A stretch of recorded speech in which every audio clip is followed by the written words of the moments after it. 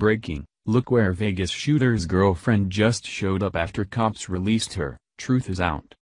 The world is reeling this morning after waking up to the gruesome news and footage from Las Vegas overnight when a gunman committed a premeditated massacre on country concert-goers.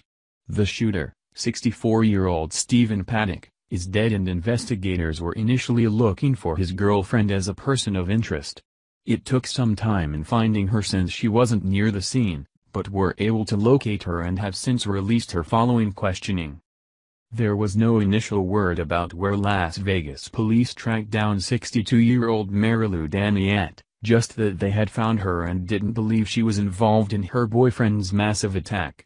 However, she's now resurfaced somewhere else and it's not looking too good for her and everyone wondering what the motive behind this attack is. Paddock reportedly checked into the Mandalay Bay Hotel on Thursday, 3 days before opening fire on hundreds of Route 91 music festival attendees. Police uncovered at least 10 rifles in Paddock's room, who was dead of a suspected self-inflicted gunshot wound when SWAT blew his hotel room door open during the shooting, Fox News reported. Danley was nowhere to be found, but some of her identification was discovered on her dead boyfriend who had used her information to check into the hotel. It's odd that he would have her information considering she should have needed it to get to where she was later found. Although investigators clear Danley of involvement in this horrific attack, there's a new round of questioning that needs to happen. It was reported that she was abroad at the time Paddock allegedly just snapped and committed this carefully planned terrorist act. Now, the Islamic State is claiming responsibility for his actions, saying that he converted to Islam several months ago. The Independent and Yahoo News are both reporting. While it seems that this is a way for the terrorist organization to take the glory of this mass murder, Marilou's whereabouts may have provided the photo proof to back this statement up. Perhaps Paddock beat them to the punch and they wanted the notoriety for it, so claimed it as one of their own. However, a photograph of the shooter's girlfriend just surfaced showing what could be the connection to the claim. While Marilou is a free woman right now and no longer suspected of involvement, her recent trip to the United Arab Emirates in Dubai is raising some eyebrows.